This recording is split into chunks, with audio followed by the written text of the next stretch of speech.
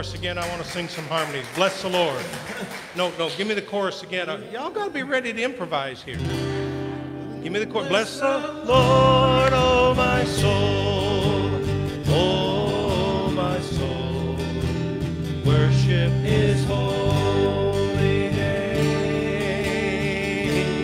Sing like never before. Oh my soul. I worship your holy name. Amen. We do worship the name of the Lord Jesus Christ. I hope you think about this. In the church that I worship, what did I do in Texas? They didn't even know it after 4 months. Wait a minute. Oh, yes, it was a war zone. So the church that I worked at in Texas, they had a tradition of clapping all the time. And they loved performance. You'll forgive me, I'm kind of a traditional guy. So I asked them, one time I sang and they clapped. Really? And I asked them, did you clap for me or for Jesus? And you could see them get nervous. You get the point? I'm asking you to think. If you're going to clap, make sure you're clapping for Jesus, because never once have you clapped for my sermon. Never once. So with that in mind, we welcome you into the house of the Lord here at Beck's Reformed Church. It is a place where Jesus Christ is the central focus of all that we are about. He's the one who has done it all, and we just have the privilege of being recipients of his grace and stewards of his grace as we pass it on to one another. And there's something that happens when we gather in community, that we stimulate one another to good deeds according to Hebrews chapter 10. And also we would like to welcome our extended family who are worshiping with us this morning online. It is important for you to know that we consider you part of this family. And you should also know that many of you join us, as you know, those of you online, at different times and different hours. I think some of you are watching me in your pajamas now, or at 3 o'clock in the morning on a Thursday. So in any case, figure this face is here for you. And we thank you for joining us. Let me call your attention to the opportunities for fellowship and service that we have within our church family. You see the announcements that regularly scroll on the screen before service starts. Suzanne works on those, so please pay attention to them so that she is being well used and appreciated. I would also remind that Sunday school, which started up last week, post-COVID, and we're thinking on our feet, we're getting something done, and it was awesome last week. Would you agree? Would you like to applaud? I would too. That's right. So we're giving thanks to the Lord and appreciation to the folks who worked at that. So there will be a class here. There will be one in the Praise Center. There will be high schoolers in the corner. Am I correct? Kids down below. And whatever else is happening. We're thrilled to have it. So know that that starts at 10:45, I think it is. Am I correct on that time? Okay. Also, Beck's Bucks, and you know who you are. I want to talk to you after the service over there as we'll get a plan for our thing. And the rest of you are wondering, what is a Beck's Buck? Good. And then finally, I want to remind you as well that the choir, we had our initial reconstituted choir practice. And frankly, we thought we sounded pretty good. Now, we were all singing in the Maxwell Smart cone of silence, so we couldn't hear one another. But nonetheless, we thought we were singing pretty good because we had them scattered from there right on up into the attic over there. And we were making it work. So we appreciate Kevin and anybody who has ever thought about singing with the choir. If you're comfortable in COVID world and all that goes with it, you got your mask, I got mine. You feel free to join us on Wednesday night at 7 o'clock. Okay? With that in mind, I would also encourage you to prepare our hearts for prayer. I was thinking of a little chorus that I learned in my first pastorate. I had never heard it before. It said, when you pray, will you pray for me? For I need his love and his care. When you pray, will you pray for me? Will you whisper my name in your prayer? There are folks that have scrolled on the screen and they're up there now. They're counting on your prayers. And there are others that are unspoken, and that may be you. Let's pray for one another. Let's pray to seek our Lord. Gracious God, in these moments that we spend together, we thank you and we praise you that this is a place where you are pungent, your presence is real, your grace is true. Thank you for each person who has made this a priority to be here both in person and online. We pray that we would find ways to meaningfully engage one another with the life-changing truth of Jesus Christ and his marvelous grace. Thank you for this hour of worship. Thank you for each person and the opportunities and the challenges that they face, that your grace shows through. Now, you know the prayer requests that we lift before you of one another, and we thank you that we can be a party of bringing hope, encouragement, healing, and strength to those in need, be it spiritual, physical, financial, circumstantial. And we sometimes feel very frail and small when we lift those before you, but you know, and we thank you for your grace and goodness in that regard. We also would pray for our country and all that it encounters now, and the unrest and the division and the democratic process we have to go through. We're committing all of that into your hands, and we're praying because your word tells us expressly to do so. In this hour, Lord, may we walk out of here having been touched in a deep and meaningful way, sensing an impact within our hearts and lives that we then can take out and share in the homes and hearts and lives of others. And now continue to lead us as we pray together the Lord's Prayer, saying, Our Father, who art in heaven, hallowed be thy name. Thy kingdom come, thy will be done, on earth as it is in heaven. Give us this day our daily bread, and forgive us our debts, as we forgive our debtors. And lead us not into temptation, but deliver us from evil. For thine is the kingdom, and the power, and the glory forever. Amen. The first song we have today, Come Thou Fount of Every Blessing, but it has a different chorus with it. The new chorus with it, the words are, Come Thou Fount, come Thou King, come Thou precious Prince of Peace, hear your bride, to you we sing, come Thou Fount of our blessing. And then the very last, and it follows with the whole theme of everything we're doing today, the very last line in the whole song, the whole hymn, now your grace is always with me, and I'll never be alone. Amen.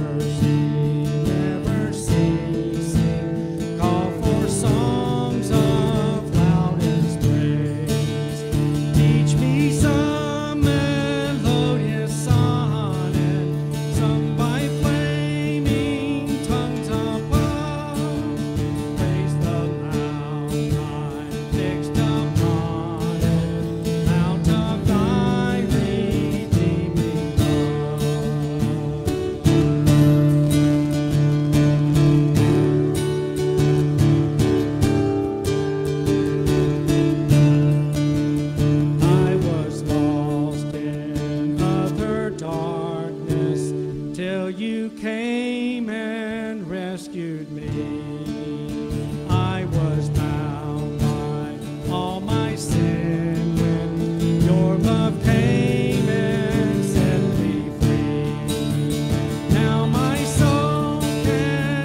me,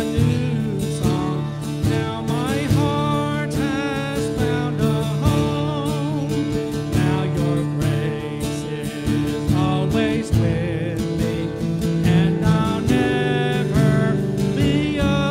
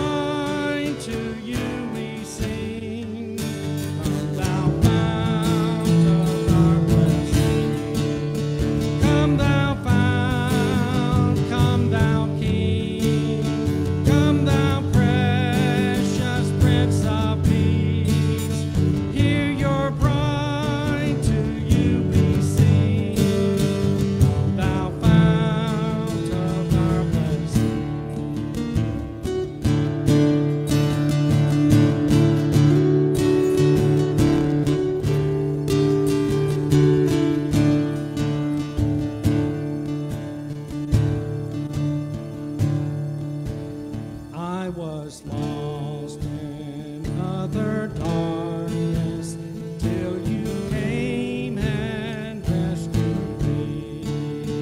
I was bound by all my sin when your love came and set me free.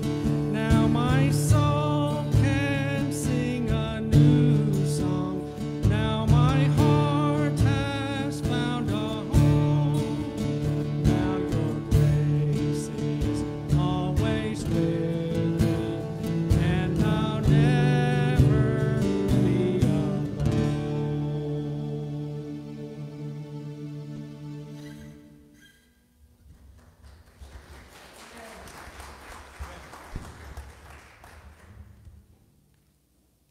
Thank you. Good morning. Please read in unison from the screen the Apostles' Creed as an affirmation of our faith. I believe in God, the Father Almighty, maker of heaven and earth, and in Jesus Christ, his only Son, our Lord, who was conceived by the Holy Ghost, born of the Virgin Mary, suffered under Pontius Pilate, was crucified, dead, and buried. He descended into hell. The third day he rose again from the dead. He ascended into heaven and sits on the right hand of God the Father Almighty. From there he shall come to judge the quick and the dead. I believe in the Holy Ghost, the holy universal church, the communion of saints, the forgiveness of sins, the resurrection of the body, and the life everlasting. Amen. And now we present the offering and our lives to God as we sing the doxology.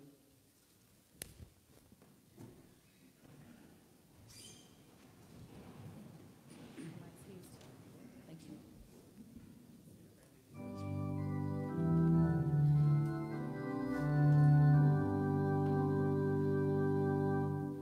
Praise God from whom all blessings flow. Praise him, all creatures here below. Praise him above, ye heavenly hosts.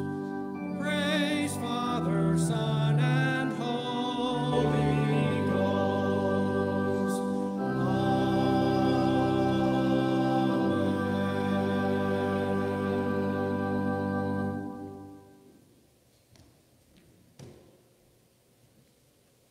Heavenly Father, we want to thank you for all the many blessings and the offerings and the tithes that we share. We just want to thank you for being a part of Bex, and we just ask that you continue to guide and direct us as we go our future ways, and we just want to thank you again. Amen.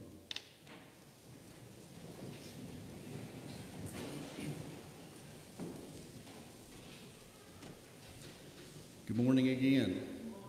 I'm going to read 2 Timothy chapter 4, verses 1 through 5.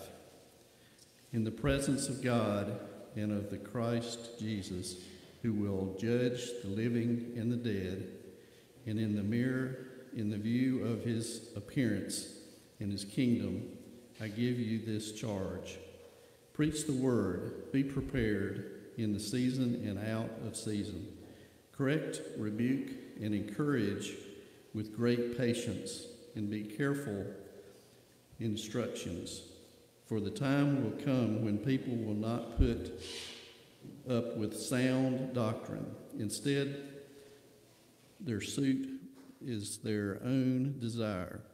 They will gather around there in great numbers of teachings that will say what they're teaching, what their itching ears want to hear. They will then turn their eyes away from the truth and turn aside to the myths. But you keep your head in all the situations, endure hardships, do the work of the Lord, and evangelize and discharge all the duties of your ministry. the word of the Lord. Thank you.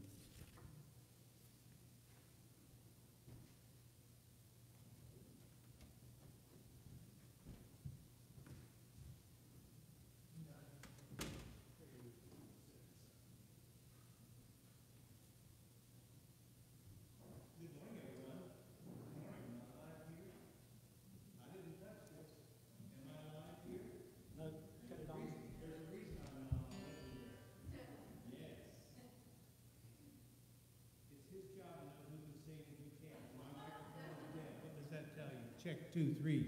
All right. Now listen, I want to tell you something before I sing this song. And you see I've got some help this morning. I'm excited. Now that said, this sermon series that you've been engaged with for 5 weeks with me, as I was months ago at home in the balmy trade winds, oh my, don't get me started. As I was preparing all that I was going to do here, I was working on this sermon series, Confidence in the Crisis. And in the seed of it, there's always a concept or a seed that sparks your mind and you run from there. And it was out of the book of Hebrews where it says, we have this hope as an anchor of the soul. I want you to just think about your soul being anchored. And then as I thought on further, the Lord was poking my heart in Hebrews 3, if we hold fast our confidence of this hope. And then Hebrews 10, don't throw away your confidence. So you hear those two verses in particular. Hold fast our confidence. Don't throw away your confidence. So my plan was, okay, I'm going to preach a sermon about that, and let me find some other sermons to go with it, and this will be the grand finale. I've never been able to get a sermon out of that couple of verses except this. So this is going to be the shortest sermon you've ever heard. But don't get your hopes up. I got another, and I'm going to give you. But this is, here we are, Hebrews 3. Hold fast our confidence. Hebrews 10. Don't throw away your confidence. And here's the sermon. Hold on to your confidence. And when you can't do that, let your confidence hold on to you. I want to share with you an old song called A Haven of Rest, featuring my friend Tina.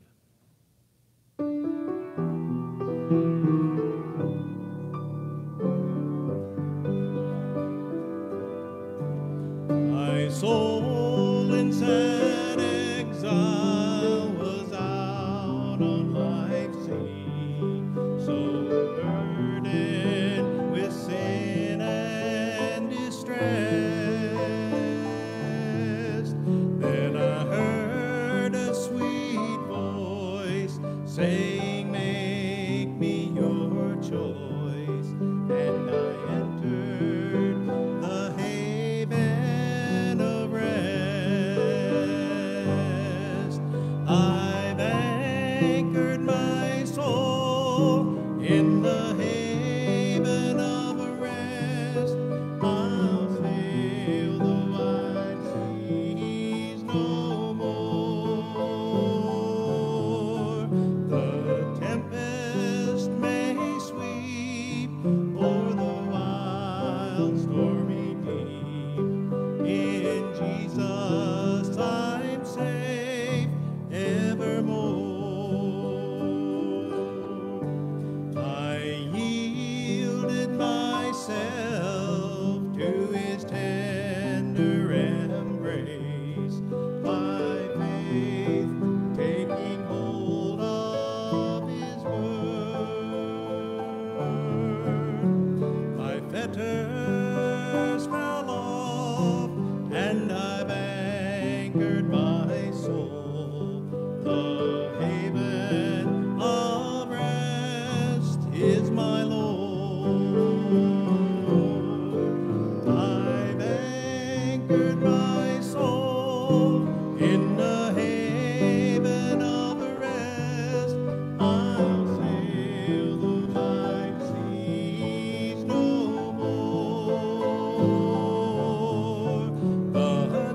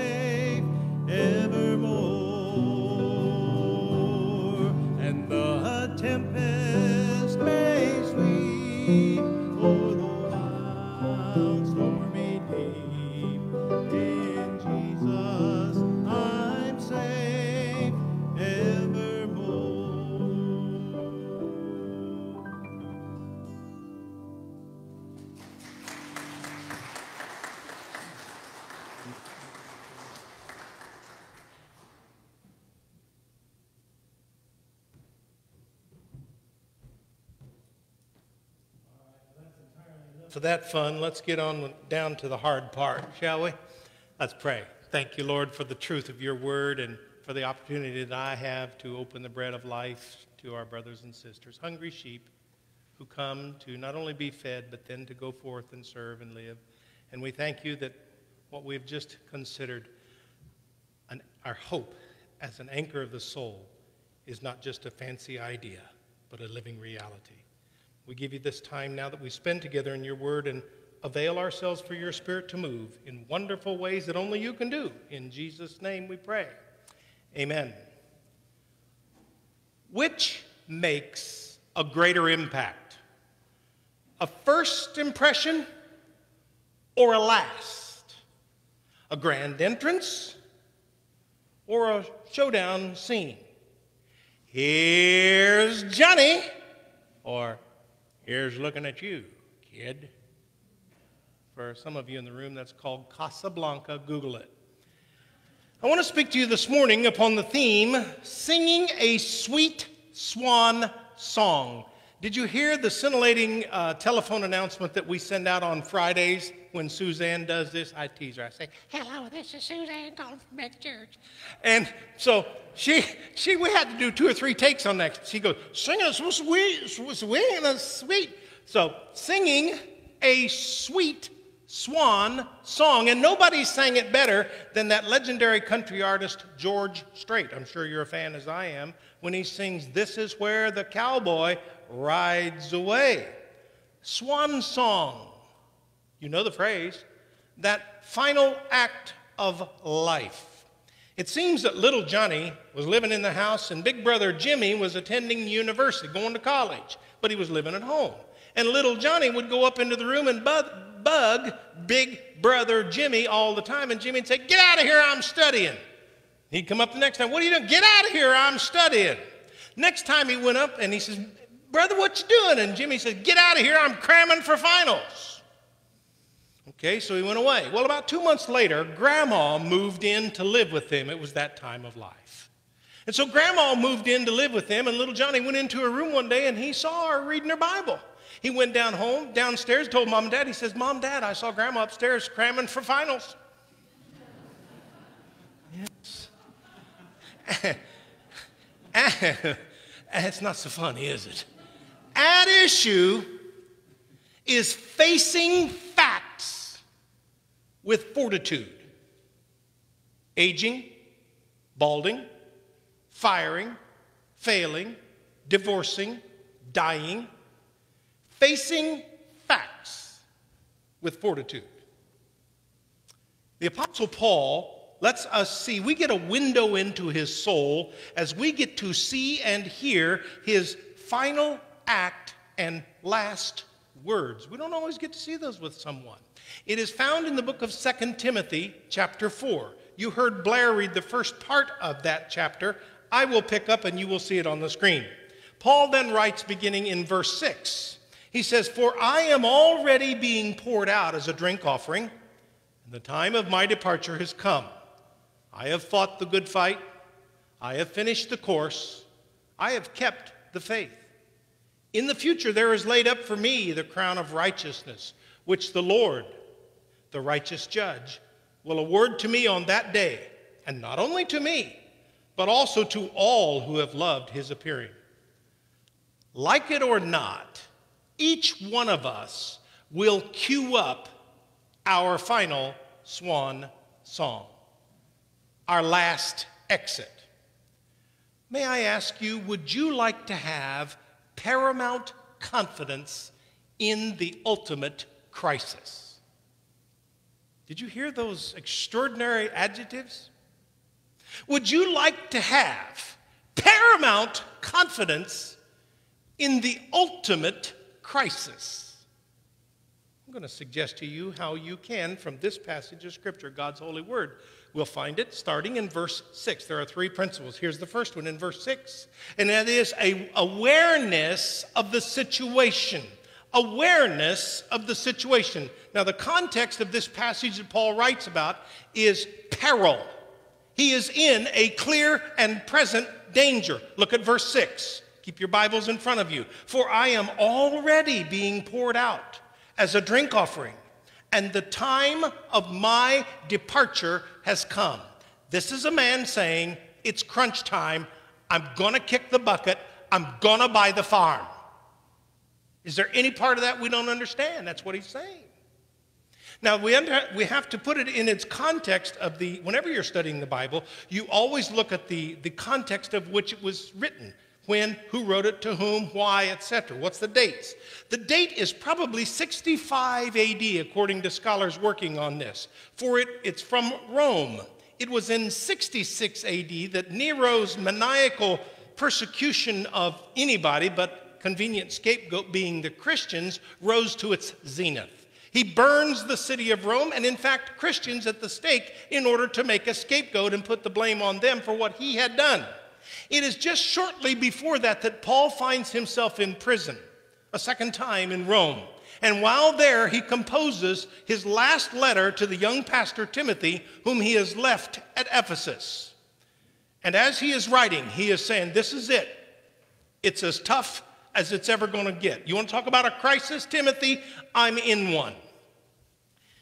Within the last 10 days, I heard it again. I don't know where it was, maybe in the media somewhere, where someone uttered the phrase, Christianity is a crutch.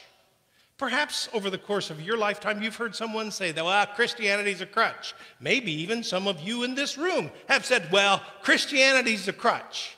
Well, let's think about that for just a moment. Wouldn't it be fair to say that every one of us in life at different times needs a crutch? I mean, I don't care who you are or who you think you are, you're going to need a crutch, or certainly a walker. And so when tough times come that you just don't have what it takes to cope with that, you better find some help. Now, this world will tell you, let me suggest some crutches for you to get through. Drink this, smoke that, do that, have that diversion, whatever it may be. What do those do? Those crutches offer you a way to dull the pain, to go around it. But the gospel understands when Jesus is about building character in you and me, he is about building us strong and firm on the inside.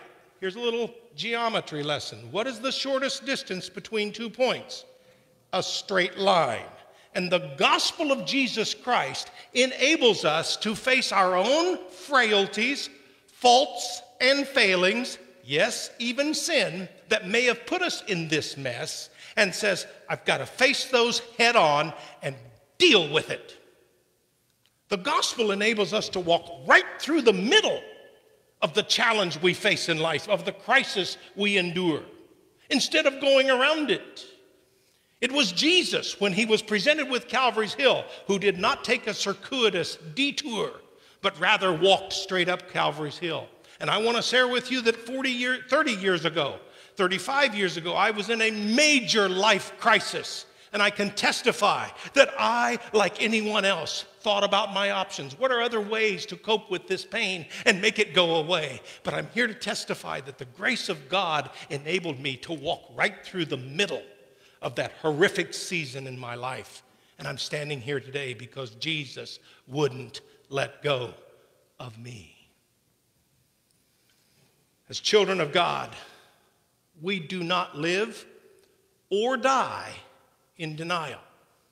We grasp the words of the immortal Clint Eastwood, a man's got to know his limitations. We already grab hold of that. And so we discover, first of all, that paramount confidence is held tightly with a firm grasp of reality. Christians don't whistle in the wind. We don't believe in pie in the sky. We face the facts. So let me say it one last time. Paramount confidence is held tightly with a firm grasp on reality. The second principle for paramount confidence is found in verse 7, and this is a sense of accomplishment. A sense of accomplishment. Listen to verse 7. This man who is in prison to be executed says, I have fought the good fight.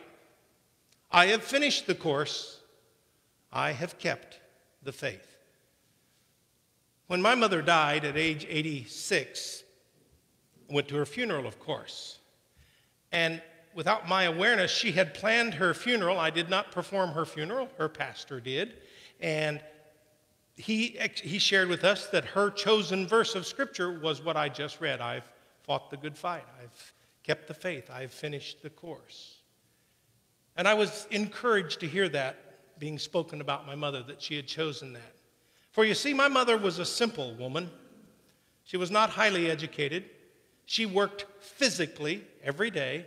That was her job.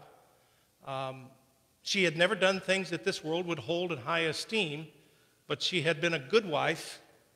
She had been an incredible mother to 4 sons. And it's fascinating, when we sons will get together now as adults, we will be thinking and speaking about goals and values and lifestyles and so forth.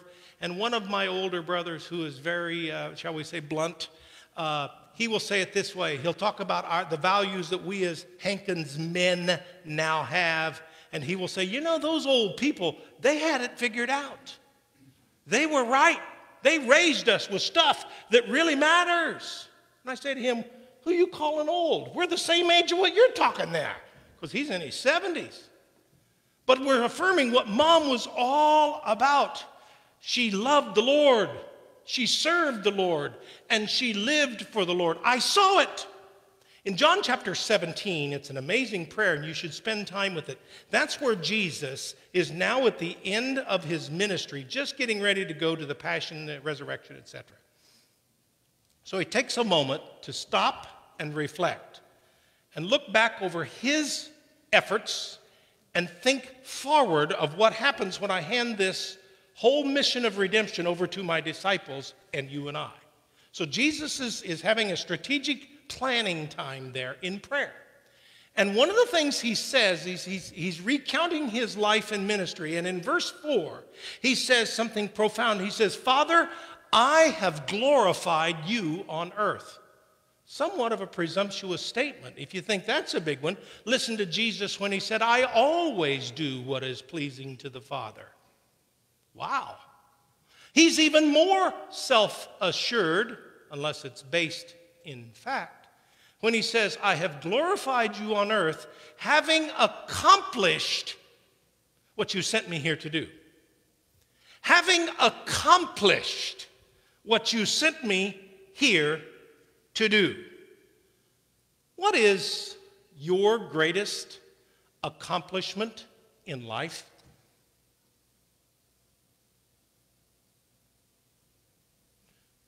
You would be surprised how many folks you ask that crucial question and they haven't got the foggiest. I would kind of think that's important, wouldn't you? To be able to say, okay, I've been on this planet this period of time, and this is the most important thing I've done. What is your greatest accomplishment in life? You see, that question presupposes that you have identified your purpose. Because how can you accomplish something if you don't know what it is you're trying to get done? Make sense? And so, if in the words of Larry the Cable Guy, if we're going to get her done, we have to know what is. Okay? As you can see, I'm highly read. Okay? George Strait, Casablanca, Clint Eastwood, and Larry the Cable Guy. That's why you pay me the big bucks, okay? And so, it raises the question, if we're going to talk about what is, if you and I are going to do an inventory and say, what's my greatest accomplishment? Well, I better know what my purpose is. And that's a question that seems to be gurgling in the hearts of a lot of people. Did you know that in the year 2002, there was a book written called The Purpose-Driven Life? And that book had as its thesis a foundational question. It starts out with it. What on earth am I here for? And apparently, a lot of people are wrestling with that question because that book sold 35 million copies. What's my purpose? I have accomplished, a sense of accomplishment. Now, if that's true for you and I individually, isn't it also true for us corporately? Therefore, let me ask this church, this family of faith, What are we accomplishing?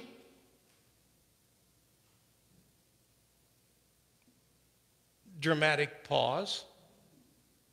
That presupposes that we're able to identify our purpose, isn't it? That we are able to say, this is why we're here.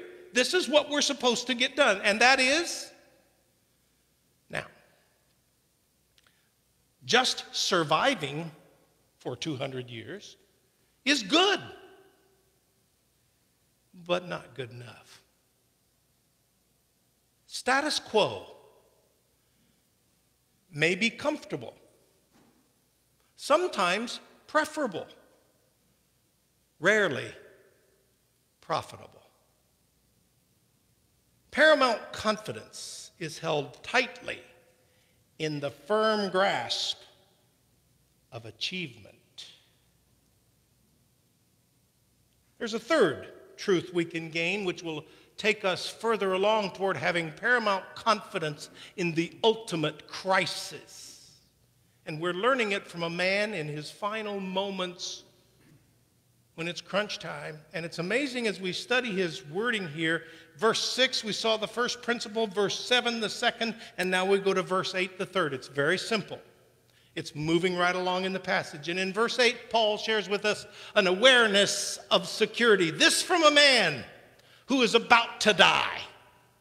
He says in verse 8, in the future, there is laid up for me a crown of righteousness, which the Lord, the righteous judge, will award to me on that day, and not only to me, but also to all who have loved his appearing. The irony of that situation strikes me amazingly. I want you to picture the scene. You're in a cold, dark, dank, stone cell. A gallows has been constructed outside your window. Tradition tells us Paul was probably beheaded by Nero. And so here's a man who knows that tomorrow he's going to lose his head, and at the same time the Lord's going to put a crown on it. Does that strike you as kind of strange? And so what it says to me is we got a guy who is driving along to where on the bridge, and he knows the bridge is out and says, I don't care because I know what's on the other side. You see, Paul is speaking about security that must mean something beyond this life. In fact, go on in your Bible to verse 18, and he says, here's a guy in prison.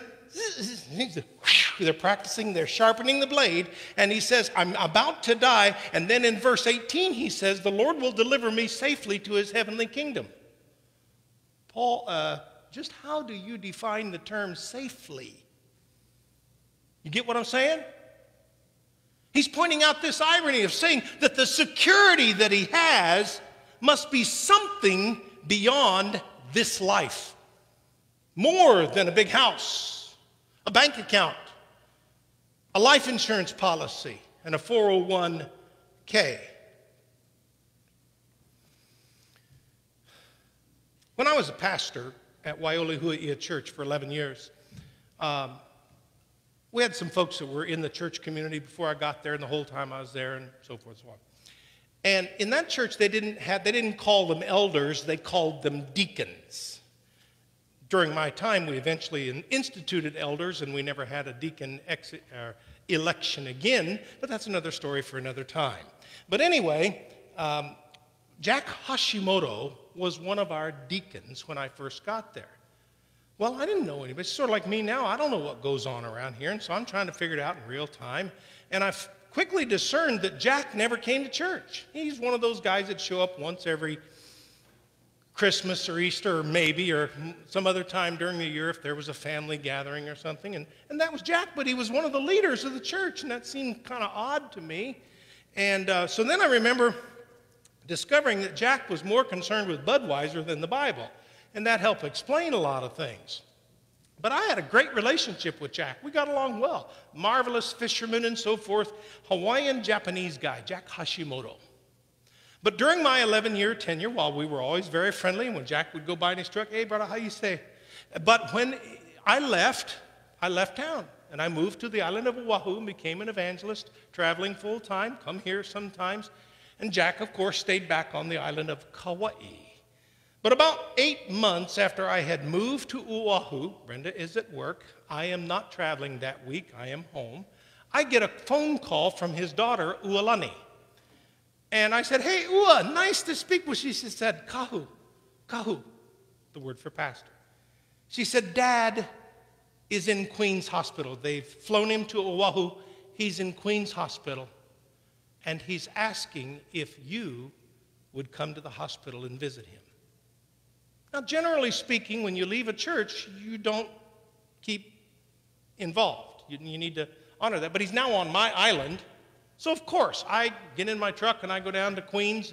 And I walk into the room, and as I see Jack there, the family are all gathered around. Jody and Ualani had told me that he had lung cancer, and it was very serious. And Dad wants to see you. So when I got in the room, he's all tubed up and beep monitors and all of that.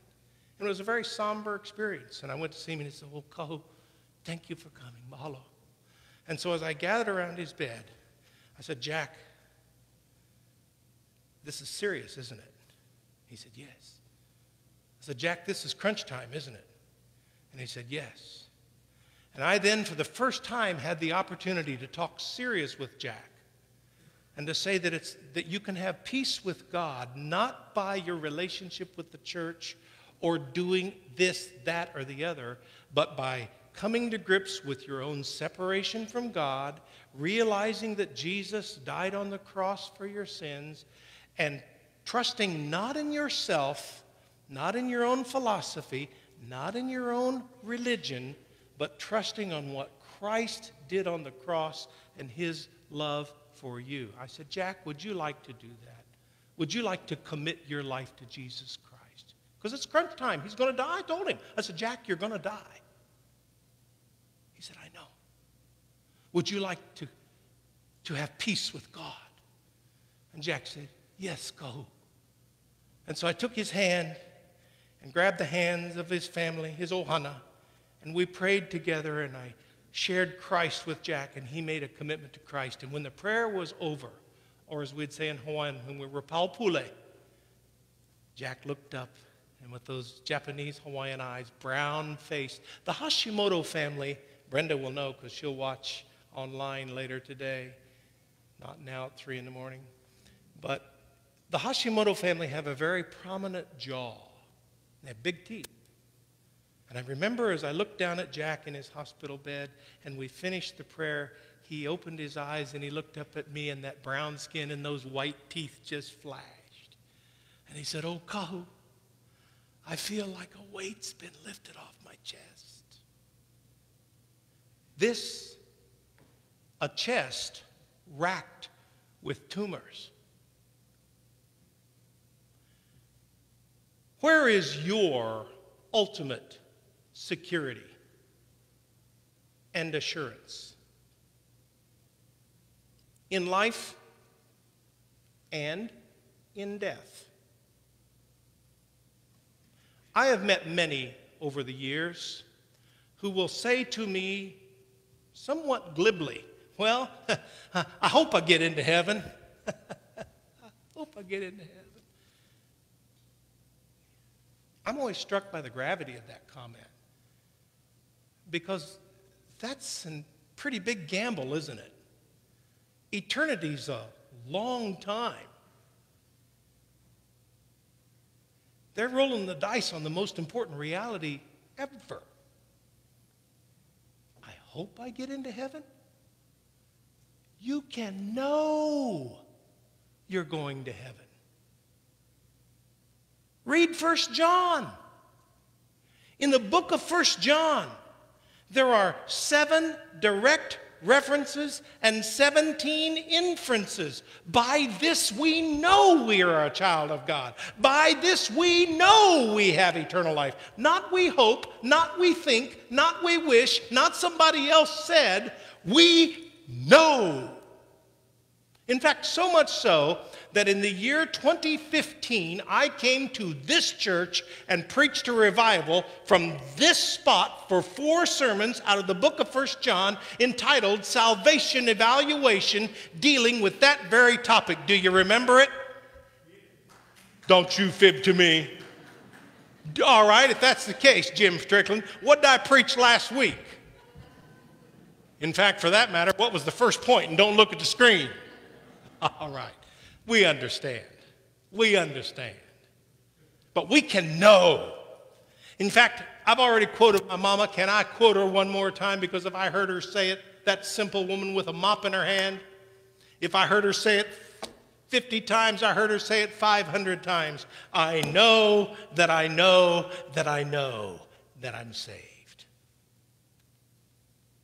What a gift she gave me and her husband and her children, because we could look at her casket and say, no worries. It's all settled. Paramount confidence is held tightly in the firm grasp of the Savior's hand. Well, for 5 weeks, you've heard me tout confidence in the crisis. And I'm not so sure how you are convinced of the confidence part. But I am certainly clear that you have a grasp on the crisis aspect, because COVID is here. Cancer is coming. The economic crash is right around the corner. Yeah, we get crises. And for 5 weeks, I've been telling you this fundamental truth, that in Christ, we can have confidence in the crisis. Notice what Christ does not do. He does not spare us the crisis. He walks with us through the crisis. Yea, though I walk through the valley of the shadow of death, I will fear no evil, for thou art with me. So I've shared with you 2 things that you have to place in your heart, and please don't forget them. Jesus is the source of confidence, and Jesus is sufficient for confidence. Well, I need to wrap up 5 weeks' worth of touting confidence in the crisis, in Christ. Let me try to say it simply. Hold on to your confidence. And when you can't do that, let your confidence hold on to you. Let's pray. Lord, the best way to hold on is to be held in your nail-scarred hand. Amen and amen. Let's all stand together.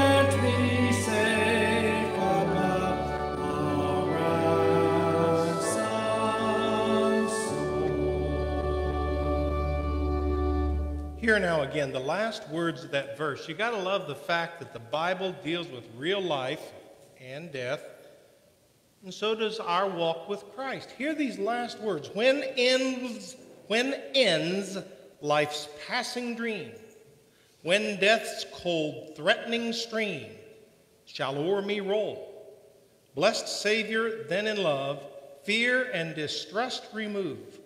O lift me safe above a ransomed soul. That's encouragement. That's confidence. That's accomplishment. Gracious God, in these moments now, we pray that you would send us forth with hope, with assurance, with promise, with victory, with a message to offer to others so desperately seeking. We believe that you are in the midst of this family of faith, and we pray again that you would move here in this church called Beck's in ways that we do not expect, in ways that we do not predict, and in ways that we dare not restrict. In Jesus' name, amen. Have a great week.